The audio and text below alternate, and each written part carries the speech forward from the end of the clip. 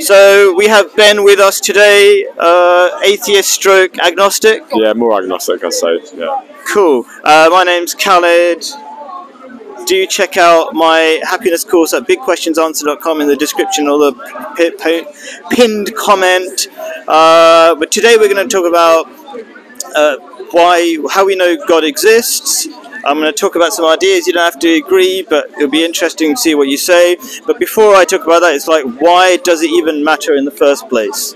And there's a lot of things that... So when I talk about things, I don't talk about just... I'm a Muslim, but I appreciate that people are not going to just listen to anything I say because I'm a Muslim and the Quran says, right? So I talk about what a lot of people don't know in terms of how psychologists generally agree, have long known that believing in God is very good for your mental health, and that's what I'm going to start with quickly. Yeah? So first of all, why do we need to believe in God?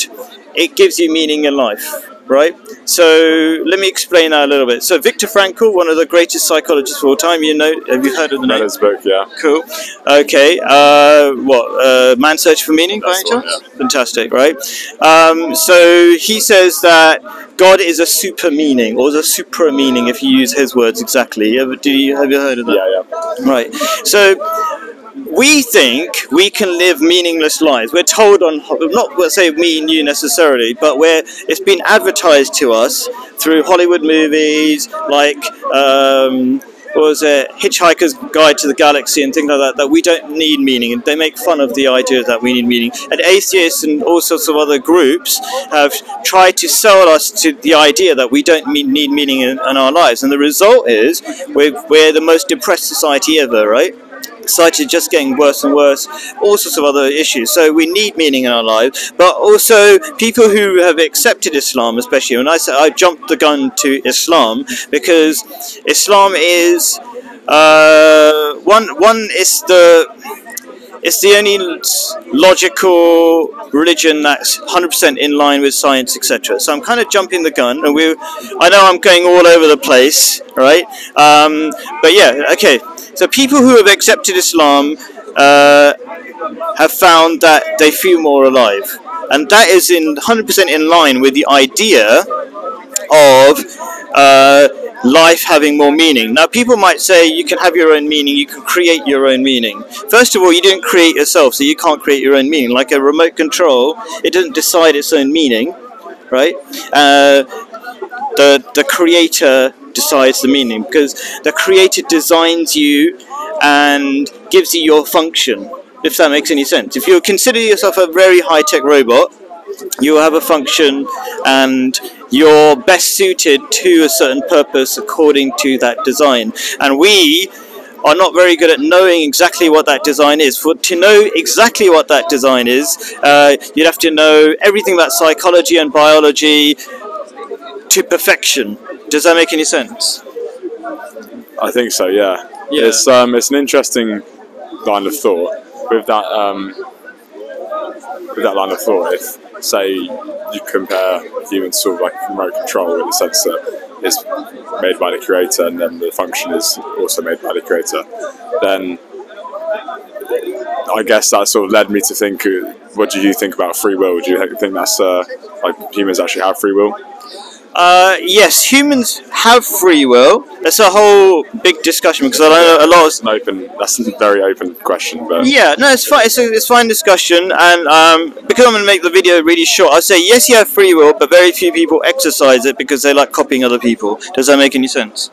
Yeah, and influenced by the societies in which we live in, and I guess that's sort of copying what you see and what you are engulfed in a sense.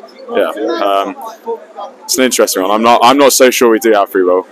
I think there's a little bit more of the reactions that are happening in our brain are sort of, in reality, what actual decision do we have to make about how we feel about a certain thing, or even now when I'm speaking, the words that are coming out, am I really deciding to say them before I process them in my brain? I don't know. It's Sure. I think this kind of leads into the other reason why we need to, if we have a very clear idea of who God is and what God is instructing us, because I hear a lot of different ideas, and they're kind of like in 100 different directions, right? And so the three things I've got from people who believe in God, and this is from the experience of all sorts of other commentators who are not even believers in God, but they look at believers in God and they go, wow, they have all these things. One is a purpose, a very clear purpose and direction. They don't suffer so much from, well, very little, depending on how strong their belief is, from existential angst, like anxiety from which direction to go in life and things like that. Because, especially this coming back to especially Muslims, and this is something. Do you know Joe Rogan? Yeah. Right. So he's a big fan of UFC fighting, and I don't know if you know. I don't know much about it, but I know that basically Muslims are dominating it. And he's really impressed by, he's an atheist himself, but he's very impressed by people, especially Muslims. They pray 5 times a day. This is kind of copying some of his words. Like, you don't see any other religious group as committed to their beliefs. That's why most of this place is run by Muslims, basically, if you look around, right? Because they're they believe in their belief more than anybody else. They're more committed. They follow it the most, right? So in paraphrasing Joe Rogan, he's a sort of an outsider. He's looking at these committed Muslims who are praying 5 times a day, and they have his words. He say they are on a path, and this is what Muslims always pray for every day. They say, guide us on a straight path, have a great go on a straight direction. So their path, their purpose, and they feel more alive. And I'm not sure how much I've talked about feeling more alive, but if you're an atheist, a strict atheist, which you're not, you're searching, let's say, right? Then you believe in something called nihilism. Nihilism, you might have heard of, means like everything's an accident. If everything's an accident, there can't be a direction or a purpose. It's just accidental because you don't know what's going to happen tomorrow. There's no design, right? So you have that, and practically, when I talk to atheists, I find them far more depressed and far more confused, okay, about direction in life, because clearly there can't be any direction in life if you think everything's an accident. But if you realize there's a God, then wow, there's a path, there's a direction, you feel excited about life, there's a reason for everything you're doing, and God makes it really clear how you can grow as well and really enjoy life. Like I enjoy life, and some people look at some of the hardships of my life and they go, how can you be so happy? And it's like, I'm so happy because I'm learning from that, and I know where I'm going, and everything. There's no accidents. There's just the illusion of coincidence, but it's everything's by purpose, and God's 100% orchestrating it. That's how I see it, and that's how I've experienced it. Any thoughts about it? Because I'm doing a lot of talking. Yeah, I think you make some good points. I would say yes, that time you take to internalize your thoughts, and I guess for some people it'd be sort of speaking to a higher being, or for some people it's some other sort of rituals in terms of speaking to a spiritual world. But that time to internally reflect on your soul, I think, is what keeps people moving on the path forward and generally being more aligned and more happy with life. Right, yeah. But yeah, I wouldn't say it's necessarily specific to a religion as such. I mean, as you say, with Islam, it's quite a dedicated religion, as you say. So I understand why that's the case where you made the points earlier. So. Yeah, I would compare Islam to other religions. Like, Islam is black and white. You got to do this, this, and the other. Most Christians have this idea, just believe, and that's it. It's like a self-help book. Islam is like a packed self-help book. You got to do this, black and white, millions of things you got to do, right? Christianity is just believe. It's like an empty self-help book, right? And Buddhism, it's a lot of airy-fairy. By the way, as a Muslim, I don't know if you know this, I have to believe in the origins of all these religions. So I believe in Buddhism as a religion from God originally, but a lot of things have been done to it. So most of I'm trying to not go into different ideas. Actually, I'm still not even going to touch that, actually, because it's another whole can of worms, let's say, right? So I believe in all those religions, but they're nothing compared to Islam. Islam is clear-cut. This is what you got to do. Christianity, do whatever you want. Buddhism, it's actually been taken over by Westerners. All I'll say is, if you ever see a clip on, those little phrases of like a Buddhist quote, that's not even Buddha, because Buddha is really complicated when he talks. It's the Westerners who are just making like catchy phrases. Do check it out. Like, it's very easy to do. So basically, all these other religions aren't working. All their populations are dying out. Only the Muslim populations are growing. I don't know if you know that. Have you heard of that? Like, I think I've heard something along those lines before. right? Yeah. And that's a evidence that the religion is working. It's kind of like what's the phrase? Proof is in the eating of the pudding. Whatever. How does the phrase go? Do you know the phrase? Pudding, yeah. Right, exactly. Thank you very much. So, like, you can have all sorts of claims and beliefs, right? But Islam has such a strong family structure because it's black and white that it works, and everything else is failing. Right, and we can check the statistics. Do check it out. Join me in the comments. I'm always responding. Right. So there's all sorts of like these amazing benefits. So I want to split them into 3 benefits. I've already basically talked about. One is you get a meaning and a direction, feel alive because you know life has a purpose. Number 2 is got happiness values. Basically, if I summarize them, like it's the clear cut. So believing in God and believing in Islam, I can consider them synonymous, right? I don't think the other one's really... Anyway, I won't go into that. And then finally, we are naturally attracted to God. Now, a lot of people don't realize that either. They think that's a bit strange. But there's let's say 2 different kinds of tests we can do on that, just to keep it simple. One is, did you know psychologists say the most powerful antidepressant... Do you know what the most powerful antidepressant is? Non-chemical, non-big pharma antidepressant. No, standing in nature, being in nature. Yeah, right? That's interesting, yeah. Okay, now what's that got to do with God? Now, I don't know, do you immediately connect that being anything to do with God? I think there's a certain element of spiritual power you get by being in something which is connected to the ground, in which, I mean, we're all connected from the same source, essentially. And so being in that place which has not been moulded by humans is certainly a way of connecting to a different level, I think. So yeah, I'd say so. Cool, yeah. So we see the Quran describes the universe as a palace, a glass palace under which God is the rushing power, like there's a stream, right? So we look at a tree, but in fact we're really looking at God in a way, right? The power of God, not literally God, right? And that, in a way, we have to try to make sense. Why do we look at a tree or a leaf or anything like that, which is, you could say, is just a physical thing? Why does that somehow... Why are scientists realizing that has such a powerful effect on us? So we have to think about what is that. And I think you kind of alluded to the fact that you kind of see the connection between the creation and the creator, let's say, right? Yeah. That's one thing. And there's another test where the Quran suggests. So simply thinking about God has the same effect of like being in nature. He says, the Quran says, it is in the heart, it is in the remembrance of God that hearts can find comfort. So it's another test. It's basically the comfort that you find being in nature. You're sort of effectively remembering God by looking in nature. Okay, so 3 elements of why, which is you have find purpose, you have values, and we have a natural connection to God. So now I want to quickly go into, before I go into 3 kind of proofs, 3 reasons why people don't believe in God and why they're mistakes. Okay, one is they meet bad people who are religious.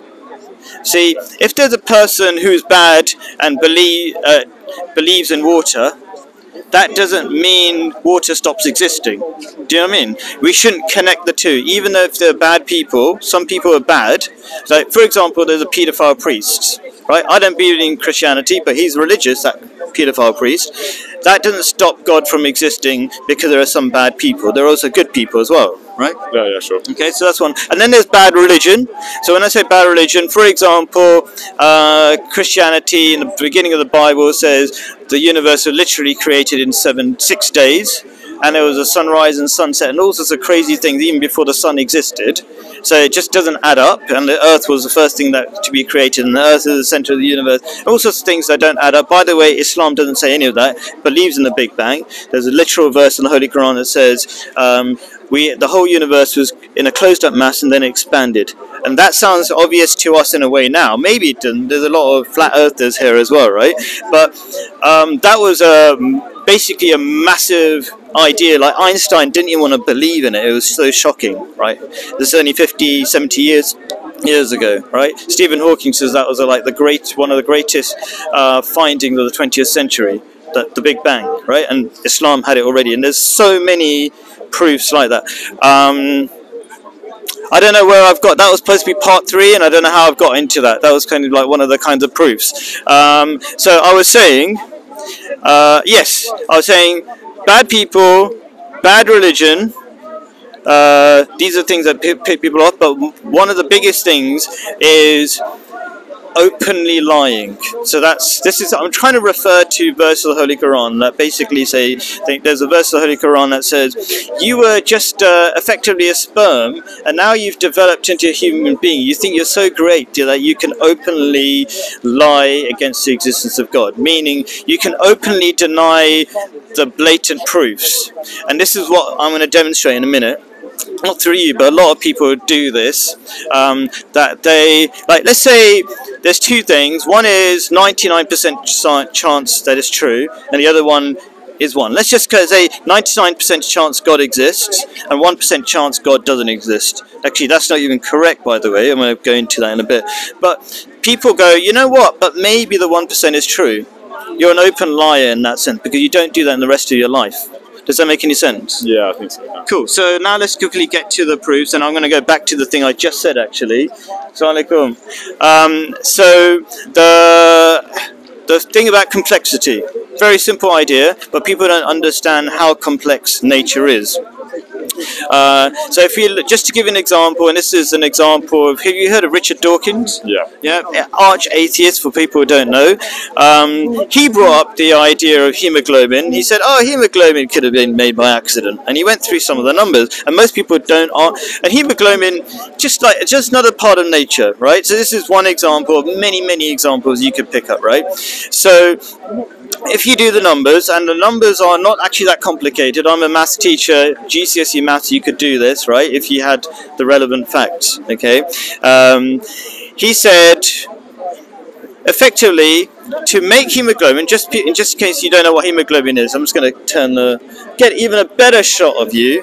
Hopefully you won't get straight into the sun, but anyway. Hemoglobin is the bit that basically makes blood red.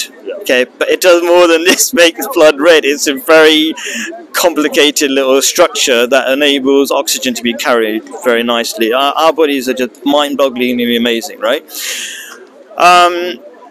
For that to be created by a series of accidents, he says, because he cheated, basically there's 4 strands of, let's say, I can't remember what they are, strands of chemicals, let's just say, right, of enzymes, to be a bit more accurate.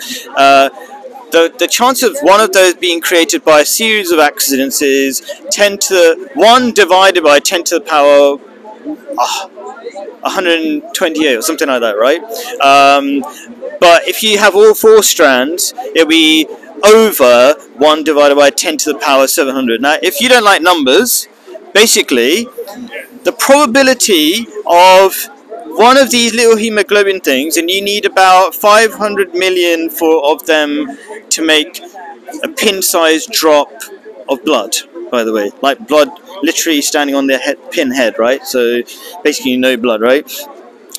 So just one of these, it's 0.00 with 700 zeros, right? Basically no chance. You got more chance of dying crossing that road, like a trillion times more chance crossing that road than one of these being made by accident. People have no idea. So, like, scale it up to a human being, there's basically no chance, right? So it comes back to probabilities, simple probabilities. You either believe humans were made by accident, which is no chance, or you believe that there was an intelligence, and that's our experience. If you look at the phone, you know there was an intelligence that created it, right? Even if you didn't see the creator.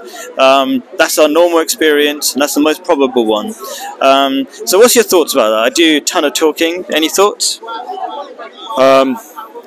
I think the probability sort of line of thought. I don't know if I'm. I understand where you're coming from in terms of the probability of us existing in this very moment is some unbelievably small, but I also have sort of dabbled in the idea of multiverse theories and things like that, and I don't know how that fits into this sort of into Islam or any other. So the idea of multiverse, I mean, that fits into Islam in the sense that God says the whole universe will be wrapped up like a scroll, and then it will be created again. So maybe that's not multiverse, but basically lots of universe rebirths, right? I'm not sure if multiverse fits into the Quran. I wouldn't be surprised if it did. But the reason why you bring that up, I'm guessing, is that it might, if there's lots of universe or millions of universe, maybe it increases the probability of random stuff happening. Well, if there's an unlimited number of universes where every possibility comes to fruition, then it sort of opens another can of worms. Yeah, sure. Okay, so one thing is, just to put that those numbers I said into perspective, and hopefully you don't get put off by the word numbers, okay, because some people hate maths. I'm a maths teacher. I have a lot of experience with maths haters. Maths at uni, so there you go. Oh, fantastic. So you understand 10 to the power 700 to some extent. You can't imagine it, but you understand it, okay? So the number of atoms in the universe, do you want to guess? Make it fun. 300 trillion. Nowhere close. 10 to the power 80. 10 to the power 80. Right? Okay. Trillion. So trillion is 9 zeros. Maybe a trillion would be maybe 18 zeros or something. Is that what you mean? Yeah. Okay. So yeah. So the 10 to the power 700 is, I don't know, you could say infinitely bigger than the number of atoms in the universe, right? So if every nanosecond there were these hemoglobins somehow evolved, which they can't in space, they'll be killed. Like if you go into space, you'd be dead, right? Okay. So, but being nice and let evolution begin from the Big Bang, right? If you did it every nanosecond, you wouldn't have enough time.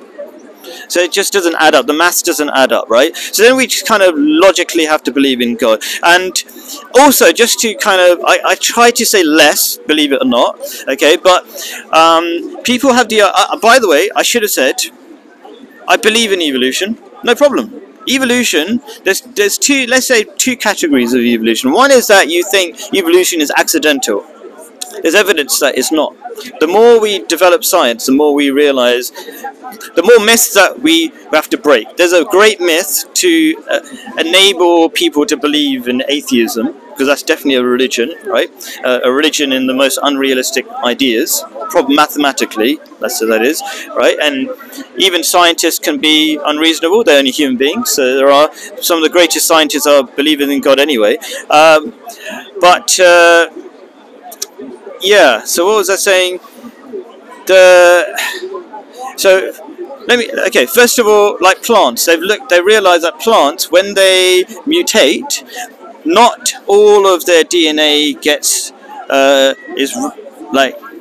changes. There are core parts of their DNA that remain. So maybe I'll put a whole bunch of links for this kind of information. There's nothing random in the mutations. They're carefully selected. The parts that could be useful to be changed are, but let's say the key functions. That's what I read.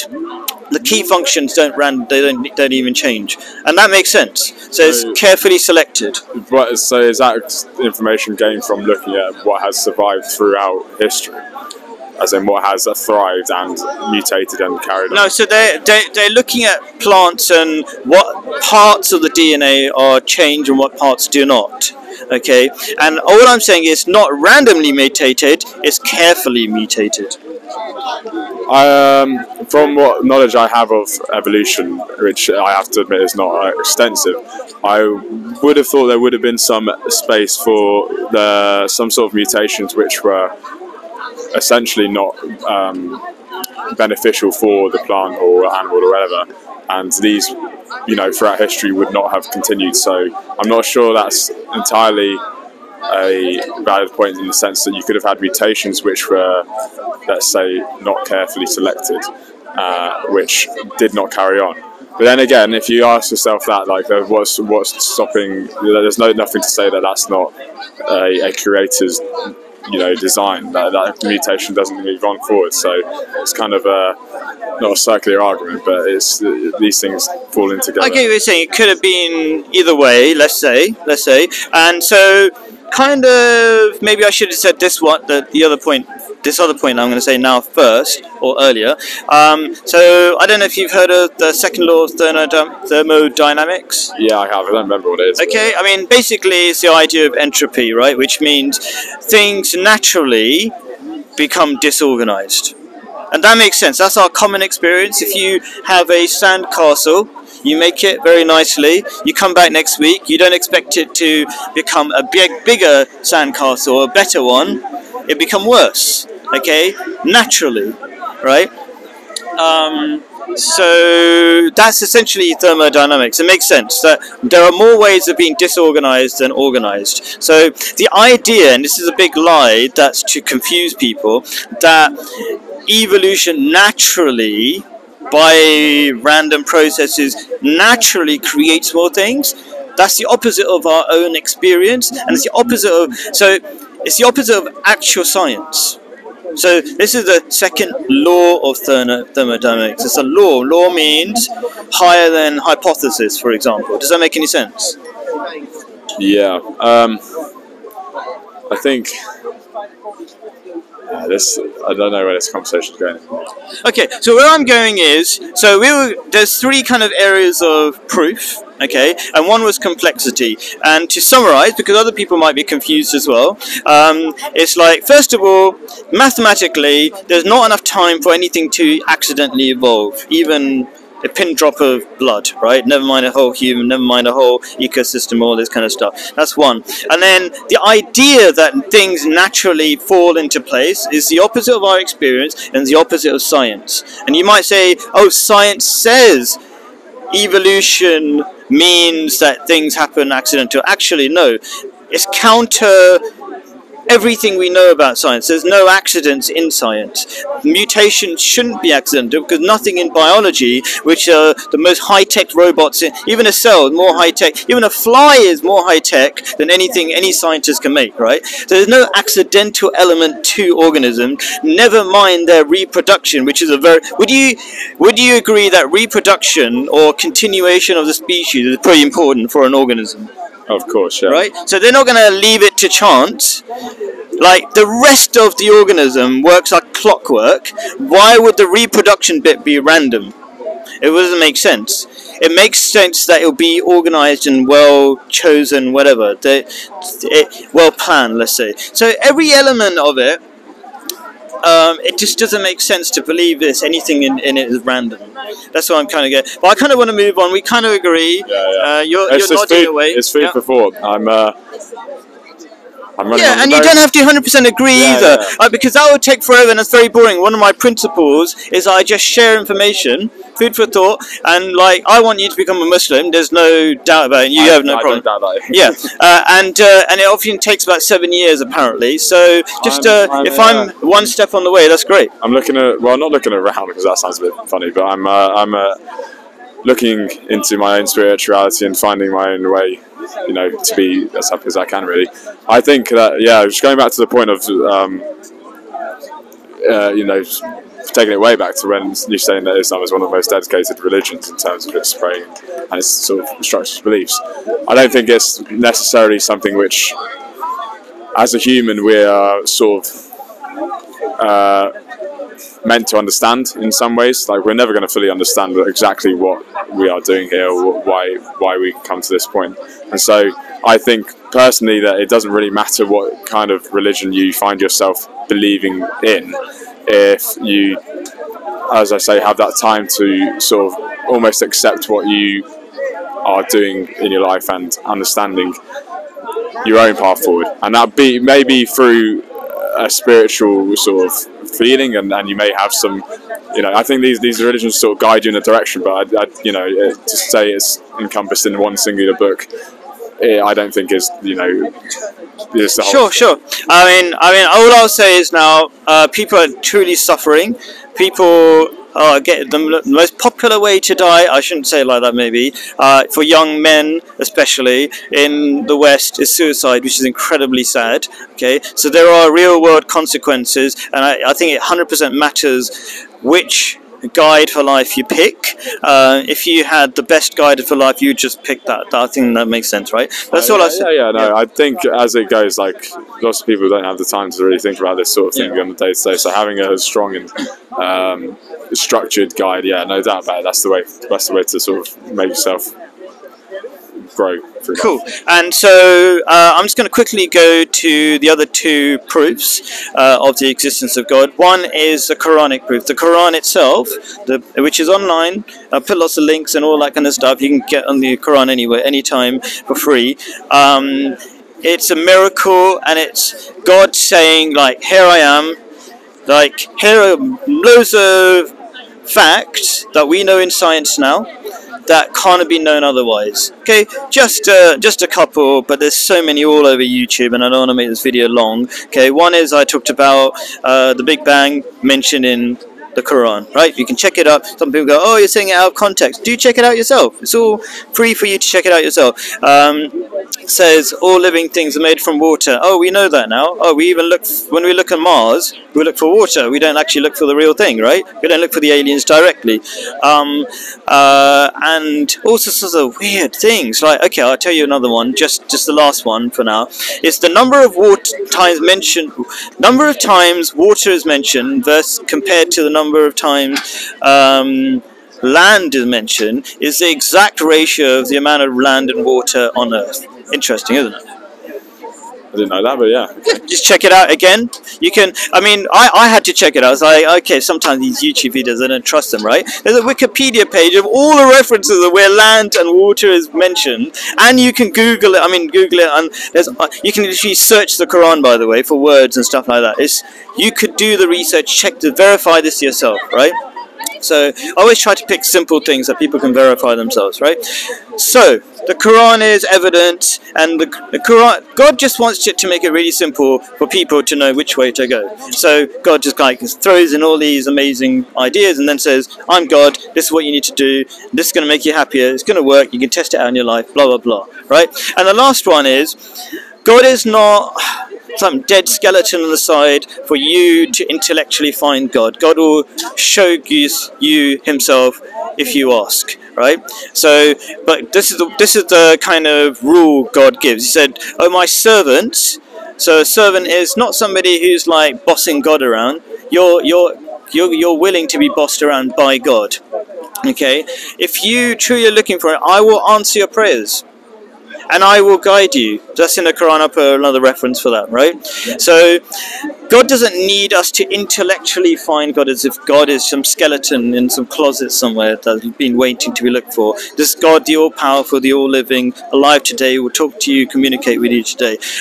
That's a normal part of my experience. Even Christians have that experience, right? So I don't believe it's just an exclusive thing. God wants to guide everybody. Right?